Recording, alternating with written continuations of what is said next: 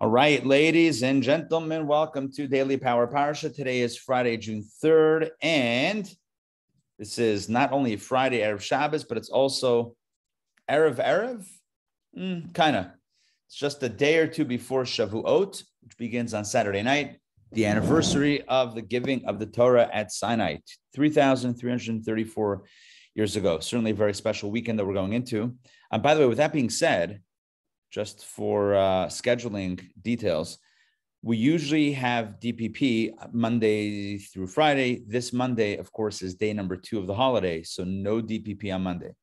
So we have DPP today, Shabbos, Sunday is Shavuos, Monday is Shavuos, and then Tuesday, hopefully, Tuesday we should pick it back up.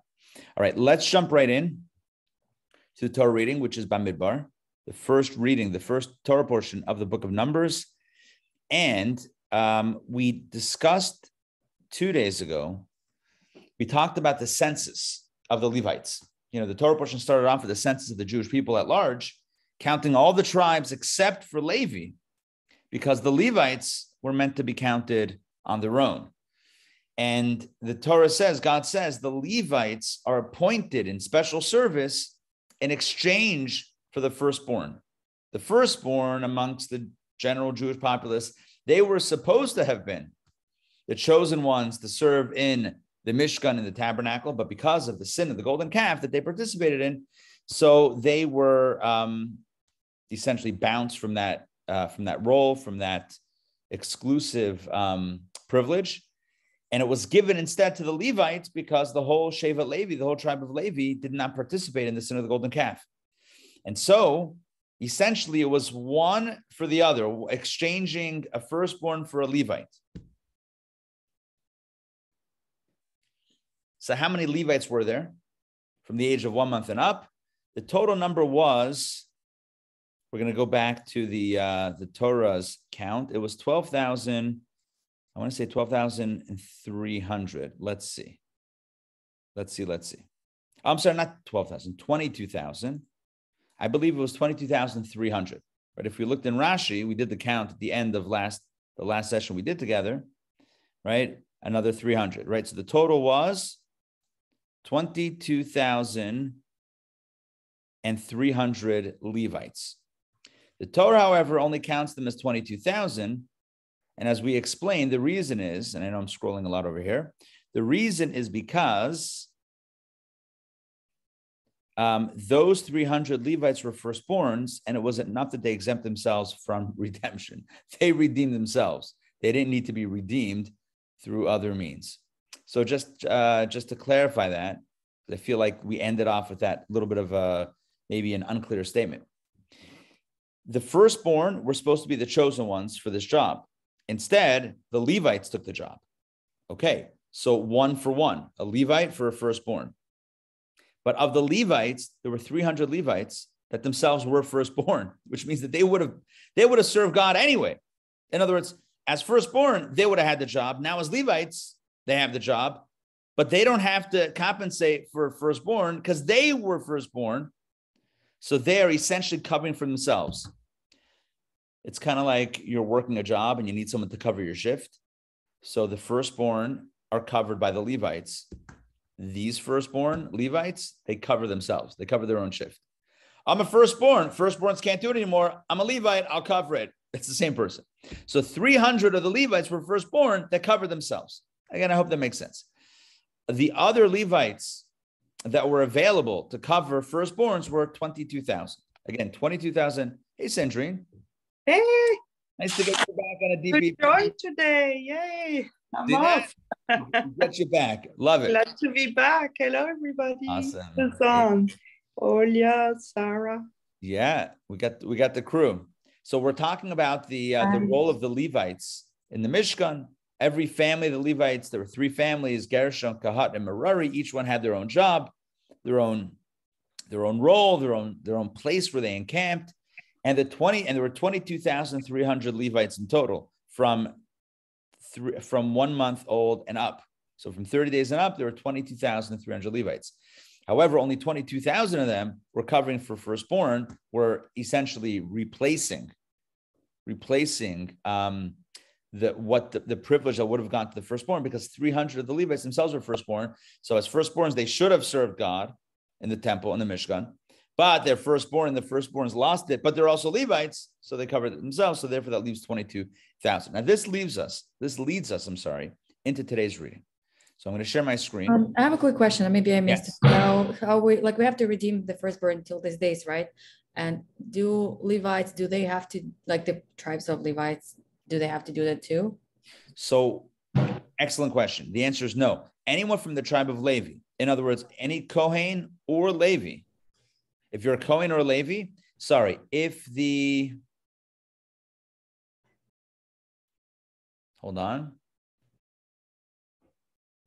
mother, give me a second here. I have to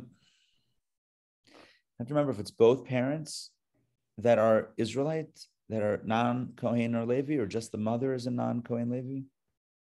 If she is the daughter of a Levi, she's married to anyway, I believe that if there's, let's just play it safe. If both the father and the mother are non-Kohen, then are non-Kohen or Levi, then you have to do the redemption. If they are, either one of them, I think if either one of them is a Kohen or Levi. Okay, so they don't have to, and the rest of us, I guess we have to do that today, redeem the firstborn. Yeah. So like my oldest son, Nassan. Yeah. So when he was 30 days old, we redeemed him. There was a ceremony. We brought him to a Kohen. I don't know. We didn't bring him to a Kohen. It's not like, hey, who's a Kohen? We had a party. We called the Kohen in. There's 5 coins that you give, and you give the coins and then exchange with the child. It's like a whole cool ceremony and ritual. We did that. It's a lot of fun. Okay. Anyway, yeah. So that's still done till today. Essentially because the firstborn belong to God. And although we don't have a temple and there's no service, but that mitzvah the custom is still done to this day. All right, which takes us to reading number 6. Today we're going to do reading 6 and 7 for Friday and Shabbos. So let's buckle up and let's see what we got here. Numbers chapter 3, verse number 40.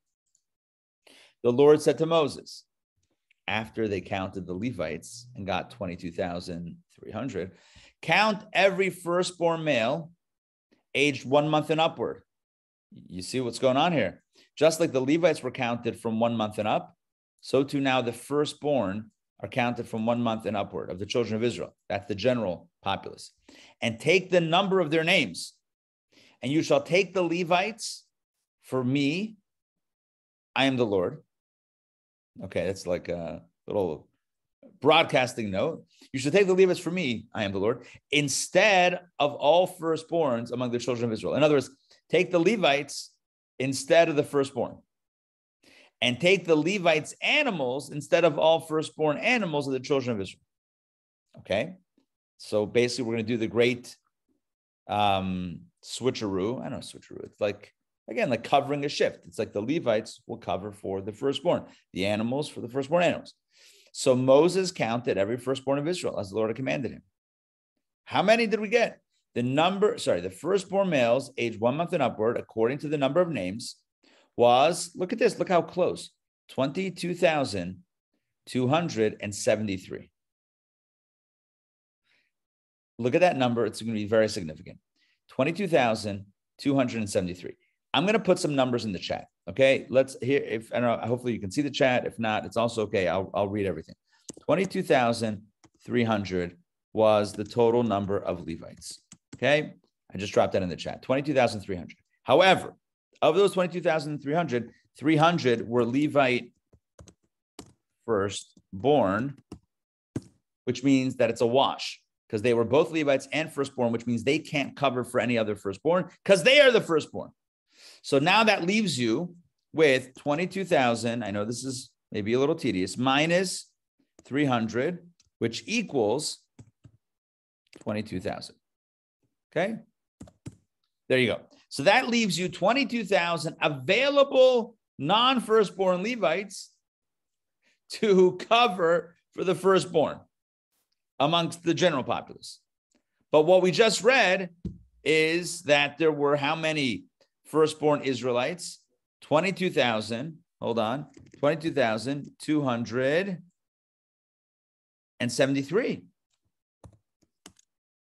Firstborn Israelites, i.e. non-Shevet Levi, non-Levi tribe. So now you have 22,000 Levites covering, right? So now you have 22,000. I'm going to call them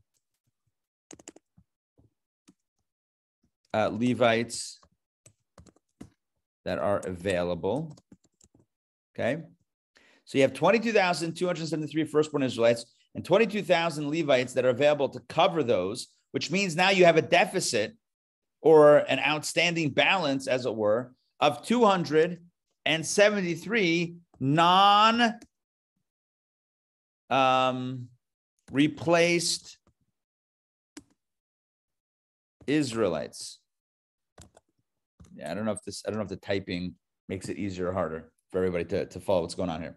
You have 22,000 Levites that are available to cover, but the problem is you have 22,273 firstborn, which means you have 273 firstborn Israelites that are not covered by a Levite. What do you do with those guys?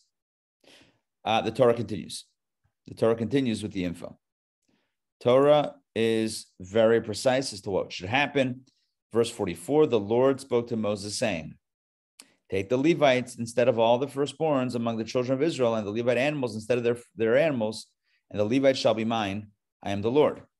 Okay, that we know. All of this we've had multiple times. However, here's the new information. As for the 273 of the children of Israel who required redemption, who are in excess of the Levites, you only have 22,000 Levites to cover for 22,273 Israelites firstborn. That leaves 273 uncovered, unaccounted for. So what should you do? Here you go. You shall take for those 273 5 shekels per head, according to the holy shekel, by which the shekel is 20 gerahs, i.e., use that holy shekel coin. Take 5 shekels per head. For each of the 273, take 5 shekels. You shall give the money to Aaron and his sons in redemption of the firstborns who are in excess of them. By the way, Olia asked before about the redemption of the firstborn. That's exactly what we do. We take 5 coins, we give it to the Kohen. Where's the first time this was done? Right here in this reading. We're reading about it. After they swapped a Levite for a firstborn, there were 273 extra firstborn. What do you do with them? Cash, 5 shekels per head. That's how you redeem them. So the others were redeemed one for one, a person for a person. I mean, not really redeemed, but like their role was replaced by a Levite who did that role. What about the extra 273? They had to be redeemed through gelt, through shekels, 5 shekels per head. So Moses took the redemption money for those in excess of those redeemed by the Levites. He took the money from the firstborn of the children of Israel. I wonder how they knew who was the 273 that didn't get covered. Or they just raised the money from everyone. You understand my question? Like, did they line them up? Okay, you like pair them up as like pen pals. It's like firstborn Levite. Okay, you guys go, you, and then you have 273 people left in the room. All right, you guys got to pay up. Or did they just collect it from everybody? They just all pitched in that whatever the total number of shekels were. I'm not sure, but maybe it's in the commentaries. So he took the money from the firstborn children of Israel. How many? 1,365 of the holy shekels. Because if you do the math, I'm going to do the math right here. I have a calculator. So 273 times 5 shekels, 273 people times 5 shekels is exactly 1,365 coins. 1,365 shekels covered all of the unredeemed firstborn. Then Moses gave the money of those redeemed it goes to the Kohen, to Aaron and his sons, in accordance with the word of the Lord, as the Lord had commanded Moses.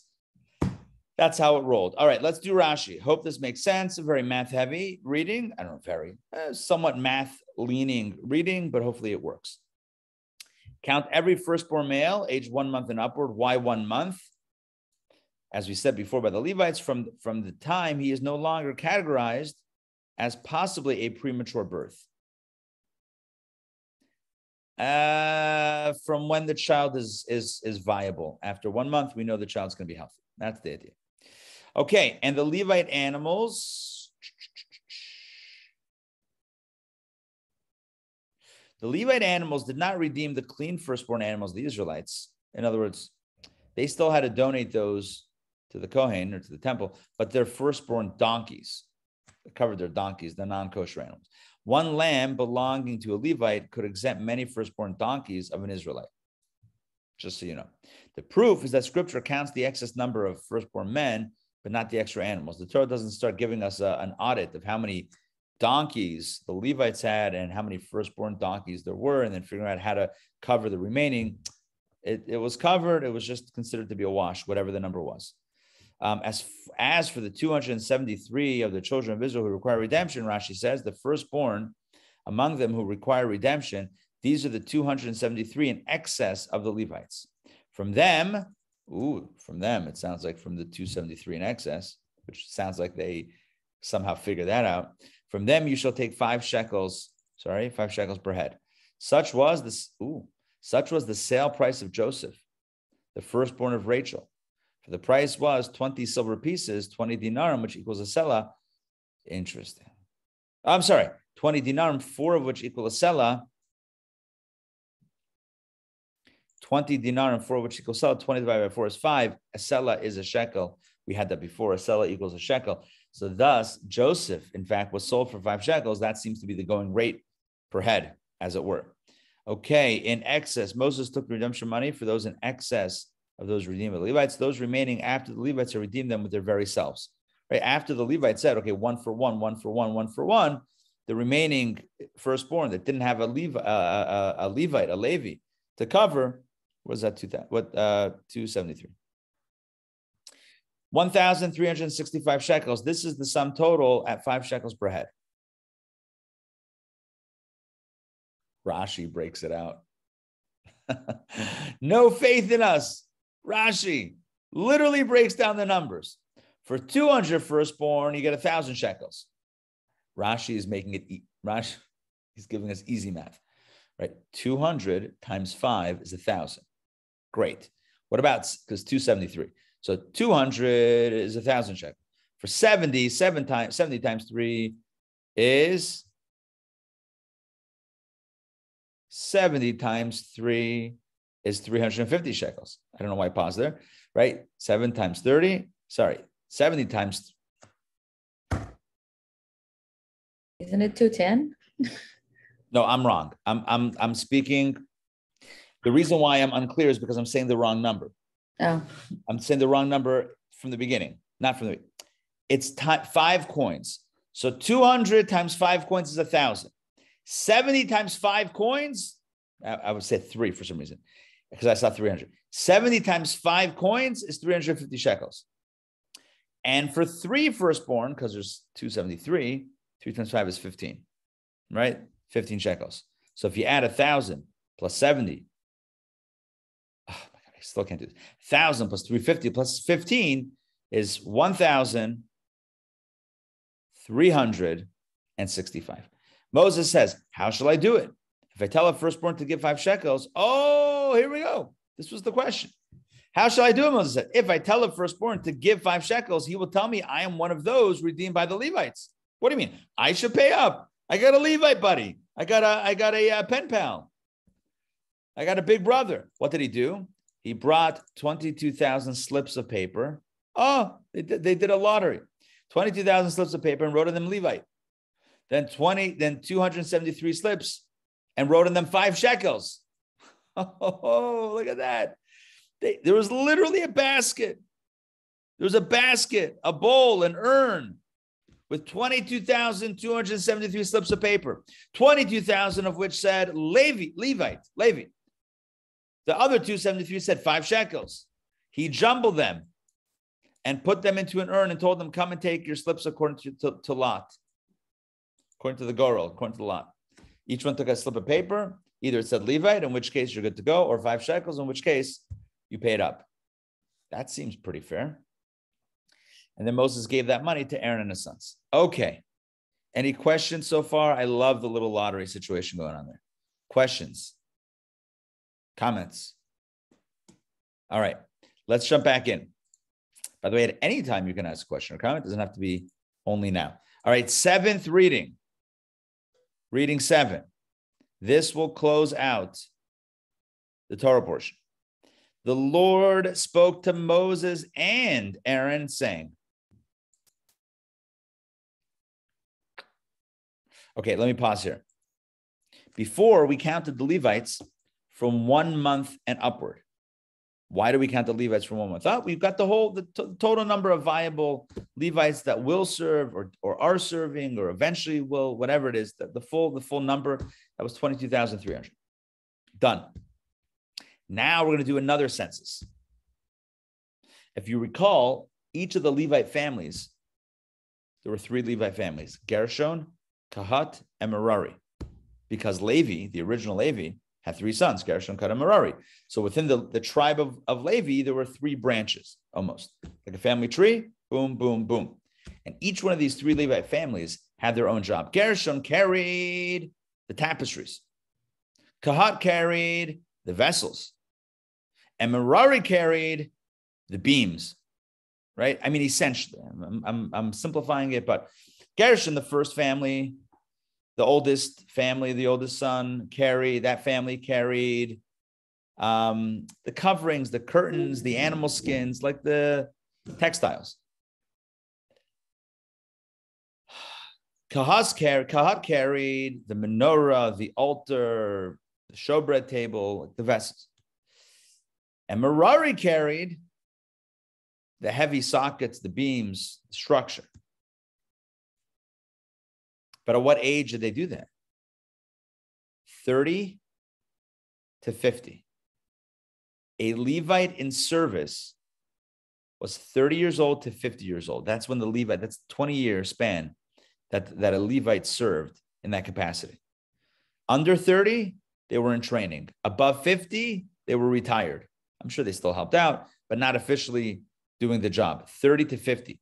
So now the Torah is going to do another census of the 3 Levite families, Gershon, Kahat, and Merari, to ascertain just how many of these Levites are ready to roll. How many are of working age as a Levite right now? That's a new census. So when it comes to the Levites, there's 2 different censuses. There's 2 different counts. You're counting all of the Levites essentially, and then the ones of working age. This also leads into the fact, or also helps explain why this book is called the Book of Numbers. Because even in this week's Torah portion, the opening portion, we have a general census. We have a census of the Levites, 2 censuses of the Levites. We have a census of the firstborn. There's all these different counts that are going on, hence a lot of numbers. All right, back inside, reading number 7. The Lord spoke to Moses and Aaron. Make a count of the sons of Kahat. So the order is a little bit different. Before we counted them in the birth order, Gershon, Kahat, Merari. Here, when counting their serviceable age, the order of the families is different. Certainly that is significant. Maybe we'll get into it. Make a count for the sons of Kahat. From among the children of Levi by their families, according to their father's house. What age? We already counted them. No. This is from the age of 30 until the age of 50. All who enter the service to do the work in the tent of meeting. That was the age of service in the Mishkan, 30 to 50. Okay, what do they do? The following is the service of the sons of Kahat in the tent of meeting, the Holy of Holies. We already described that in general before. They carried the vessels, but here we get into more detail. When the camp is about to travel, we got to pack everything up. Aaron and his son shall come and take down the dividing screen. With it, they shall cover the ark of the testimony. The dividing screen was the screen in between the Holy and the Holy of Holies. There was a curtain blocking the place where the ark, the Holy Ark, was. They took that screen, that curtain, and they used it to cover the ark of the testimony. They shall place upon it a covering of tachash skin, and on top of that, they shall spread a cloth of pure blue wool. Then they shall put its poles in place. They shall spread a cloth of blue wool on the show table, and they shall place it on the forms, spoons, supports, and covering frames. The continual bread can then be placed upon it. So what's interesting here is all the vessels before they were transported were always covered. It's covered. Even today, when we transported Torah from one place to the other, we always cover it with another covering. They shall spread upon them a cloth of crimson wool and cover that with a covering of tachash skin, multiple layers of coverings. Then they shall put its poles into place. They shall take a blue cloth and cover the menorah for lighting and its lamps, its tongs and its scoops, and all its oil vessels used in performing its service. They shall put it and its vessels into a covering of tachash skin. That's the multicolored magical unicorn. And place it on a pole. They shall spread a cloth of blue wool over the golden altar and cover it with a covering of tachash skin, and then set its poles in place. They shall then take all the vessels used in the holy, put them into a cloth of blue wool, cover them with the covering of tachash skin, and put them onto a pole. They shall remove the ashes from the altar and spread a cloth of purple wool over it. Make sure you don't cover it while it's dirty. That's not going to be good. They shall place on it all the utensils with which they minister upon it, the scoops, the forks, the shovels, and the basins, all the implements of the altar. Then they shall spread over it a covering of tachash skin and set its poles into place. Aaron and his son shall finish covering the holy and all the vessels of the holy, and the camp is set to travel. And following that, the sons of Kahat shall come to carry them. So Aaron and his sons, the Kohanim, they're the ones that do the covering of the vessels. They prepare it. They pack things up. I hope that's clear. They basically pack everything up. And then who does the moving? Who does the transporting? Who does the schlepping? I mean, in only a very respectful fashion. The sons of Kahat, the Kahat family, the Levite family of Kahat, they come to carry them. But they shall, listen to this, but they shall not touch the sacred objects. That's why they're covered. You can't touch the altar. If you're a non-Kohen, you can't touch the altar, for then they will die. These are the burdens, or the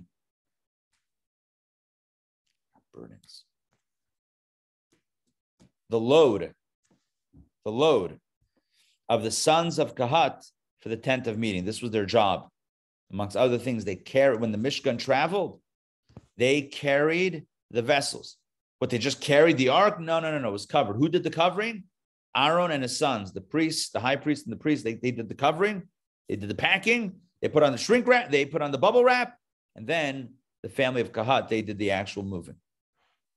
The charge of Elazar, the son of Aaron the Kohen. Oil for lighting. The incense of spices. The continuing daily meal offering. And the anointing oil, the charge for the entire Mishkan and all that is in it, the holy and all its furnishings. Okay, so Elazar had those jobs. The Lord spoke to Moses and Aaron, saying, do not cause the tribe of the families of Kahat to be cut off from among the Levites. In other words, don't play with their lives. Do this for them so that they should live and not die when they come approach the Holy of Holies. Aaron and his son shall first come and appoint each man individually to his task and to his load. They shall not come in to see when the holy vessels are being wrapped up, lest they die. In other words, you guys have to make sure that everything is prepped and wrapped up and covered by the time the Levites of Kahat, the Kahat family, comes in to transport it. Aaron and your sons, the Kohen Gadol, the high priest and the priest, you guys have to prep it beforehand. Otherwise, you're putting their lives at risk. If they come and see it just exposed, unwrapped, and in essence irreverent, not really irreverent, but like just exposed, then it's not a good thing. By the way, that is how the Torah portion ends. Lest they die. Vamesu, lest they die. It's got to be wrapped up and prepped. All right, let's look at Rashi on this reading. So a new census at the beginning of the reading, make a count. Rashi says, count those among them who are fit for the service of carrying and are from the age of 30 until the age of 50. One under 30 has not reached the peak of his strength. From this, our sages said, at 30 for full strength. And over 50, one's strength begins to wane. So you had that window between 30 and 50 to really do schlepping, to really move and transport. Under 30, you're not yet fully strong in a mature way. Over 50, it's already declining. 20 good years of transporting age. The Holy of Holies, the holiest of all, the ark, the table, the menorah, the altars, the dividing curtain, and the service utensils. Aaron and his son shall come, they shall put each vessel into its holder. Specify for it in this section. Right? Every vessel had its wrapping, its container, not container, but like its covering. The Levites, sons of Kahat, need only carry them. Remember, Aaron and his sons, they do the covering, and Kahat only does the carrying. They don't wrap it. When the camp is about to travel and the cloud withdraws, they know they're about to travel.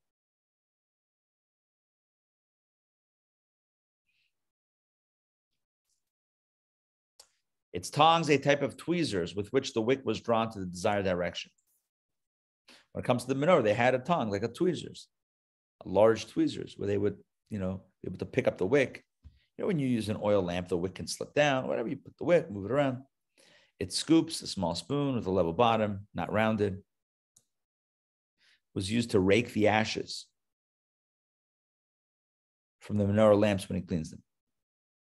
The lamps in which the oil and wicks are placed. Tachashkin, a type of large sack that was used to cover the menorah in this case. All the vessels used in the holy, that is within the Mishkan, as opposed to the courtyard, which is holy. These are the incense vessels with which they ministered on the inner altar. You shall remove the ashes from the copper altar, that's the outer altar. They shall remove the ash from upon the altar and spread a purple cloth over it. The fire that descended from heaven crouched under the cloth like a lion during their travels. It's unbelievable. We know that when the Mishkan was operating, there was a fire that was created by human beings. We put wood and created fire. And then there was a fire that descended from above. So obviously, when you're going to transport the altar, you're not going to have a fire burning on it. You extinguish the fire. But what about the heavenly fire? Rashi says, the fire that descended from heaven was still there, even when they moved it, even when it was covered. It crouched under the cloth like a lion during their travels. But it did not burn it because they covered it with a large copper pot. Unbelievable. They put a copper lid, like a copper, a pot is a weird, it's like, I don't know, I guess like a pot, but like a large covering that had space for that fire to stay. And then they covered it with the cloth. Scoops they used to rake the coals. Forks to prod the limbs on the altar. Not limber, timber. To prod the limbs on the altar, right? When you have a fire, you poke it, fires, and to turn them over so that they would be consumed properly and quickly. Shovels to sweep the ashes off the altar. Okay, the covering of the holy of the ark and the altar. Vessels of the holy, menorah and the service utensils. If they're not covered before the Kahat family gets there, they will die. If they touch the sacred objects, they are punishable by death at the hands of heaven. You cannot touch the altar. It's not a thing. Charge of Elazar, who was assigned to carry them, the oil, the incense, and the anointing oil. I thought that the altar was carried with those poles, and then you're saying that there's this like dome covering over the top, a metal gold. Okay. They used So this is all of the above is correct. Yes, they used the poles. The poles, remember, the poles extended out from the body of the ark and the altar and the menorah. There was these poles that extended out. So the poles they still put on their shoulders, but the actual item itself was covered in a cloth. When it came to the altar, there was a heavenly fire. What happened? Like that pulled back? No, it stayed. It crouched down. It stayed. They covered it with like another copper lid. I'm trying to. Oh, look what I have here randomly.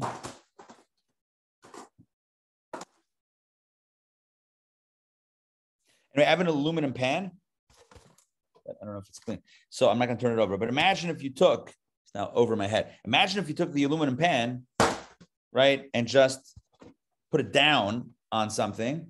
And the fire is now like, and Anyway, the Okay, fire was, yeah. yeah, the fire was just underneath and just hanging out. Okay, back inside. So Elazar, the son of Aaron, he carried the oil. He was in charge of making sure that the oil, the incense, and the anointing oil went with them when they traveled. Who's got the oil? We left it. All right. So he was in charge of that and the continual daily meal offering. His duty was to issue orders to urge the other workers that it be sacrificed at the time of their encampment. Okay, so he was making sure that that got brought every day. And he was in charge for the entire Mishkan. He was also appointed over the load assigned to the children of Kohat to direct each man as to his task and burden. He was the master of ceremonies. And this is what the verse means when it says the Mishkan and all that is in it, all the items mentioned above in this section. But the burden of the sons of Gershon and Merari, which did not consist of the Holy of Holies, was by order of Itamar, as written in the portion of us. So that's next week. All right, we'll leave that. By the way, the reason why Kahat goes first, we just answered. Again, in the original account of the Levites was to the birth order, Gershon, Kahat, Merari. Here now we're in the 30 to 50, that's 1 month and up. Now 30 to 50 in the service count, Kahat goes first. Why? Because their job included the ark. I mean, like they were involved with the holiest items. The curtains were, very important, and the beams were critically important, obviously. The structure was important, and the coverings were important. But the actual ark of the testimony, the actual altar, both altars, the menorah, that's like the holiest, those are the holiest items. And thus they are mentioned and enumerated first in the context of who was in charge of carrying them. Do not cause them to die. In other words, make sure they don't see it. They shall not come in to see when the holy vessels are being wrapped up in their covering, as I explained above in this section. They shall spread such and such a cloth over it and cover it with such and such a cover. The wrapping of it mentioned here is identical with the covering mentioned above. Essentially, Rashi is saying, we already talked about this, but the point is that the Kahat family who comes in to move this stuff is not to be involved in the wrapping of this stuff and to see it in the process of being wrapped. It is considered to be, I don't know, I'm going to add my own words, a bit immodest, as it were, or just not appropriate for them to see it in that state of being wrapped up. Once it's finished, once it's covered, then they can see it. All right, that is how we end. And I want to share just a very quick idea on this.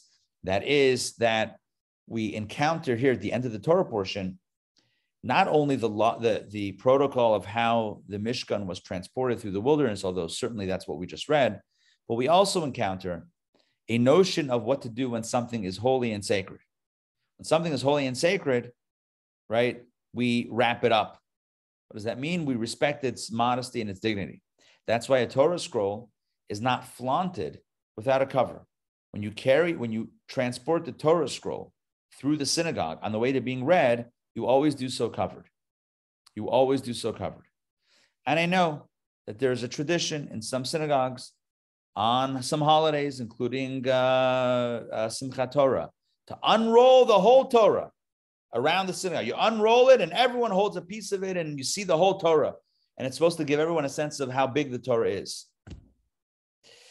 Traditionally, we would say that might be a bit immodest. We would have to ask a question, is that appropriate? Torah scroll, like the ark and like the altar and like the menorah, Torah scroll is sacred. And when something is sacred, you keep it covered. Unless you're using it, unless you're at this point reading from the Torah, or the ark is set up behind curtains, but it's being used, or it's serving its function, or the menorah is serving its function, then it's uncovered. But otherwise, when you're transporting it, you're moving it around, it is not exposed. And it's a reminder for us also vis-a-vis human modesty, personal modesty. And that is that Torah always encourages us to be a bit more modest in our lives. And I'm not just referring to what we wear, I'm referring to just a mindset. We live in a world where everything is shared, where for many people, there's no such thing as boundaries or borders or closed doors or walls that keep things out. But in truth, human beings need that space. Our souls need that space. And if something is truly sacred, then it belongs behind a cover. That's just the way it is. The most sacred parts of our lives, our sacred relationships, our deepest relationships, the deepest parts of self. Not to say that we shouldn't get in touch with it, and we shouldn't. And we live in a world where everything is out there and vulnerability, and that's good. But we have to also make sure that we're not crossing lines that are unhealthy. We put everything out there and we keep nothing for ourselves. That's also not necessarily healthy. So just a reminder, when we read this section about the covering of the Mishkan items before they're transported, before they're put out there into the world that's covered, let's remind ourselves about the Jewish value of modesty. It was Balaam, the evil prophet, who commented, Matovu ohalecha Yaakov Mishkan asecha Yisrael, how good are your tents, O Jacob, your dwelling places, O Israel. He commented how good was the encampment of the Jewish people. Why? What was the catalyst for that comment? He saw the Jewish tents staggered. The opening of one did not correspond to the opening of the other. They were intentionally staggered, one tent from the other. Why? So that no one should look into the window, into the tent opening of his fellow or her fellow, because it would be immodest. You have to give people space. You have to give yourself space and give people space. It's good to have space, even in a very close relationship, even in a very intimate relationship. It's good for everyone to maintain a little bit of space. It's good. Chesed is good. Gvura is also good. It's also necessary. I once heard a definition of love. I heard this from Rabbi Manis Friedman. He said, love is a feeling of closeness and the desire and yearning to get closer. What's implicit in that definition is that there's a gap that still needs to be bridged. If two parties feel like they can't get any closer, at that point, they start drifting apart. As long as there's no mystery, as long as there's no somewhat of a space to try to bridge, as long as there's not that space, you take the excitement out. The excitement of a relationship lies in the yearning, the desire to bridge a gap. If there's no gap to bridge, then things can become boring. So this is just some ideas, very quick ideas about, human advice, personal advice, relationship advice, social media advice from the end of this week's Torah portion. Let's remember the value of covering things, the most sacred things, creating a little bit of a partition, a little bit of a barrier, a little bit of a cover to keep it sacred, to keep it holy. All right. I hope that you enjoyed today and this week and all the learning that we've done on this Torah portion. Thanks for joining. And Olia and Sarah, thanks for being part of the week. Sandrine, I know you're following on the recordings. I hope I'm getting I know I'm not really getting them up in a timely manner, but doing a great hopefully job. Hopefully it's not too untimely. I could cut up this week, yeah. Okay, good. Perfect. So thank you. And thanks for being here in person when you're able to make it today. And sure, I wish hope everybody in the summer maybe I will be. See that? Well, you never know. I know with school administration, summer is not a summer. I know that firsthand. There's always summer is when actually all the good things happen. Because once the year starts, whatever you did that's how it's going to go. If you want to really do new things and exciting things, that has to be planned in the summer. But be that as it may, whenever you can join, we'd love to have you. And I want to wish everybody really a good Shabbos and a good Yom Tov. Shavuos is really special. It's Zman Matan Torah Senu. It's the time. It's the festival of the giving of our Torah. It's the day that we got the Torah, which is everything. I mean, our identity as a people, as a nation, it all goes back to Torah. We are nothing without the Torah. Without the Torah, I don't know, we would have just, been absorbed into whatever nation we were in and just been, I don't know, Roman, Greek, Persian, nothing wrong with that. But there wouldn't be Judaism without Torah, obviously. Torah is what gives us our identity, is what has held us throughout all these years, all these centuries and millennia of Jewish life, of Jewish history. And so this weekend is a very special celebration. If you can, make sure to get to a synagogue on Sunday morning to hear the 10 Commandments, very special mitzvah. Saturday night, we precede that Saturday night by Torah study. Join us Saturday night for Torah Talks. Sandrine will be presenting. So join us for that. We have 4 great topics, 4 great presenters, and an evening of fun and excitement and gourmet cheesecake. It doesn't get any better than that. So that's Saturday night. Sunday, 10 Commandments, followed by a gourmet deluxe dairy brunch. And what else do we have? Yeah. And then the holiday also goes to Monday. Monday is Yizkar. So stay on and join us for that as well. All right. Tuesday, we'll pick up DPP and we'll pick it up on the other side. All right. Happy holiday. Happy holiday. Is that what we say? Chag, Shavuot Sameach. And I'll wish you the traditional Hasidic blessing. Kabbalah Satorah b'simcha u'b'pnimius. May you receive the Torah with joy and in an inner fashion, integrated with your very essence. All right. Good Shabbos, good Yom Tov. Amen. Good Shabbos, good Yom Tov. You guys. Everybody. See you Take tomorrow. care. Bye-bye. Bye. Bye.